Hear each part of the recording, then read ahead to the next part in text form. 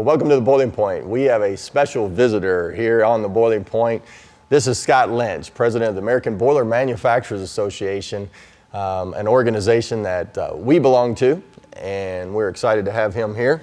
Scott, I'll tell you, always love going to your events. You have 2 a year. Right. And tell me a little bit about those, where they're at. And the manufacturers conference. Yes, so we have two main meetings a year that are more of the CEO level event. Mm-hmm. It's an opportunity to network with those in the industry. It's an opportunity for the industry to come together and talk about issues that are impacting us, mm-hmm. as well as it's an opportunity to hear from both people in the boiler industry, different product groups, and the issues that they're dealing with, and also, so it's talking either to the audience saying like, this is a burner trend, mm-hmm. or having somebody come in to talk about something dealing with a topic. And so it's really where the industry meets, yeah. and where we come together. And in those meetings, stuff boils up that we address outside of that helps the industry. And always at okay places. Okay places, yeah. We get by. Yes, we get by at some of these locations, but we try to keep it West Coast, East Coast, Central. Mm-hmm. You know, it's really about making sure that we're going to different places so people, you know, so there's also an experience that people are hoping to have while they're there. Our summer meeting actually has families that come to. Mm. So we know the boiler industry is a big family. I mean, yeah. when you go to these meetings, I mean, these people are competitors, but they're also, you know, friends and colleagues outside, and they're all struggling with the same issues. Yeah. And if we can bring everybody together and make people feel like that the issues that they're dealing with are not unique, and hopefully try to help them problem solve and help them with that, you know. But then we recently just had a manufacturers conference in Tulsa, mm-hmm. which was phenomenal. Mm-hmm. I mean, it over expectations for everything. We've done this 3 times since we brought it back. Right. First time it had 40 attendees in Detroit. The second time we did it in Houston, it had 70. And this time it had 120 attendees. Wow. It was huge. And we were able to tour a burner manufacturer, a tube manufacturer, and a boiler manufacturer. Yep. There's nowhere else you can do that, right? No. So for an attendee, for somebody who's with a company who just joined up, doesn't really know the boiler industry too well, is trying to kind of get their feet wet, coming to that and seeing those kind of facilities, well, I think it was something that was unique, yeah. and people really enjoyed their time. Well, I know that you know, we're obviously members, but there's competitors there. Yeah. And you know, at first you're kind of, you know, we've been members for years, right? But you know, yeah. at first you're like, okay, you know, what do I say, what do I not say? But what you find is that there's so many.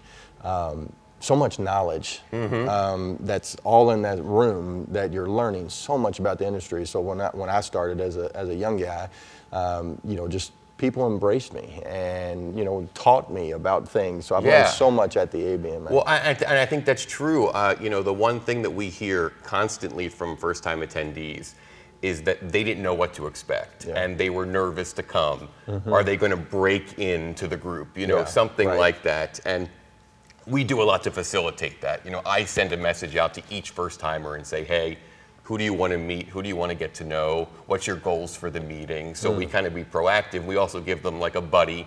They don't know it, but we're giving them somebody that's kind of helping them navigate. Mm-hmm. But they come back and just say, you know, so great. You know, people really opened up to me. And opened up to me, meaning that they were willing to have conversations, you know, about the industry, about what's going on. Sure. And especially for suppliers, I mean, we've had a couple of new burner companies join, fan companies, and they say right away they've gotten some at least interest from the boiler manufacturer. Doesn't mean it's going to lead to business right away, because it's a relationship building thing. Sure. But certainly that they come and there's an openness to at least having those conversations. Well, this industry is so important to the country in production and heating, and you know, there's so much that the boiler business you know, does for our country. But tell me a little bit about what is the ABMA? Yeah. So our tagline is leadership for the boiler industry, and I think that there was a reason why we adopted that a few years ago. I think historically had been a membership-driven organization where all of our benefits were for the member. You come to a meeting, you engage with us, you get your logo in a buyer's guide that we push out. But we realized that there was a bigger role for us. And the bigger role for us was to be a voice for the industry and push out information. Let people know the great work, because I think that you kind of said the boiler industry is just not known. And especially to end users, it's not their highest priority, although it should be in some cases. A food processing facility, it can't run unless you have a boiler. That's right. You guys know as rental companies that you guys get these calls saying, I'm going to lose production if I don't have a boiler here tomorrow, or even sometime later today, which sometimes you guys can't. It's almost impossible.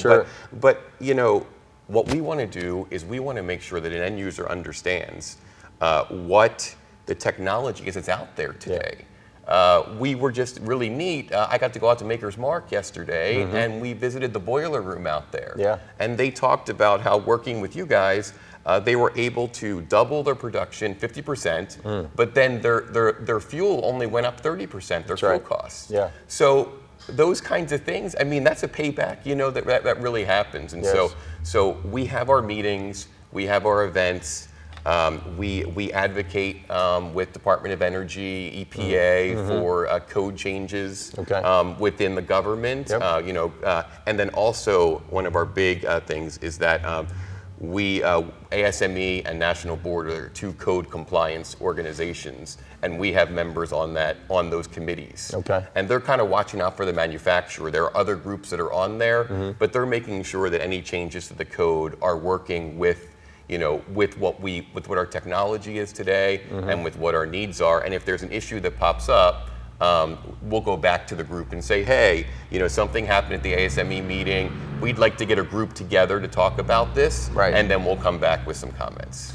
Now, as far as when the organization was founded, this is not a new organization. No. Supposedly, some of our board members did some research, and we are the longest continuous trade association in the country. Oh, wow. So we were founded in 1888. Okay. And we actually have stuff in our offices from the first couple of years. We have a photo from a meeting that was in 1890 with the legend next to it, and know every single person that's in the photo. Okay. And we were founded because, honestly, boilers were exploding and people were getting hurt.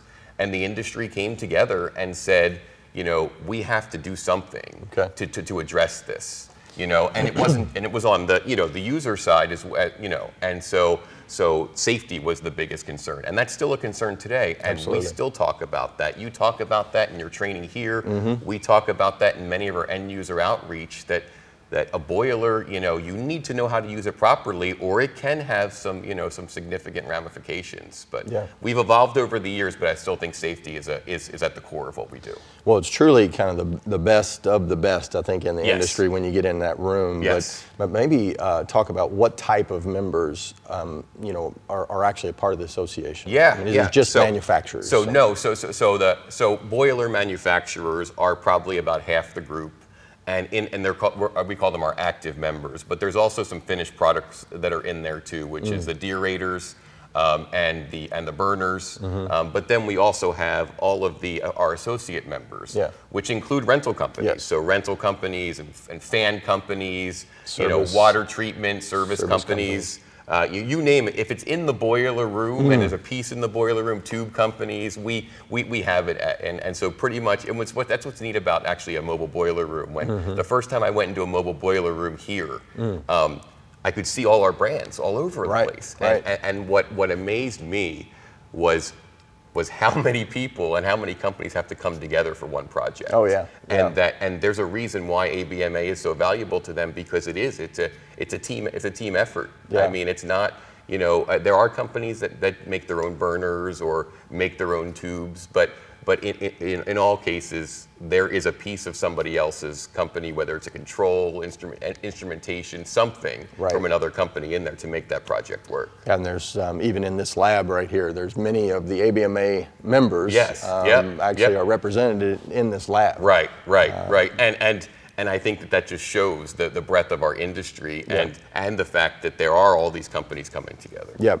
Now, maybe go a little bit in the future. Tell me a little bit about your vision for the ABMA. Yeah, so my vision for the ABMA is actually something that you actually said to me at one point, which may surprise you. But you said to me that ABMA is really going to be at the pinnacle when I go to a company to work with them and they ask me, that's right, am I an ABMA member? Right. And needs to mean something. Means something that it has some. I know the word cachet in the marketplace is one thing, but just that end user or that company knows that because they're engaged with ABMA, they are better informed. They are more up to date on what's going on. They are in a group that is the highest standard, and so really, you know, and how you get there is by being out there more. And I think that you would agree that with our enhancement on social media, some of our other activities, we're trying to be a thought leader out there. Absolutely. And we kind of raised our game on the magazine. And we brought back a lot of new white papers. We're releasing a new white paper on types of boilers to help people understand not just what a water tube is and what a fire tube is, but why. Right. Why a fire tube? Why a water tube? Because I think those are the questions people have. Absolutely. And so if we can be, and also to the members, be a problem solver, and that's what we're looking to do. Appreciate Scott hanging out with us and talking a little bit about the American Boiler Manufacturers Association. Now, we are going to have this in 2 parts because we went a little long, so make sure you tune in the next time in 2 weeks to see the second part of the episode with Scott. Come and see us at PowerGen. Don't forget, get down in Orlando, December 4th, 5th, and 6th. Come check us out. Got us a new 650 we're testing, so we're excited about that. And make sure you like us on Facebook, follow us on Twitter, and subscribe to our YouTube channel. And if you don't mind, share a video. We'll see you next time on The Boiling Point.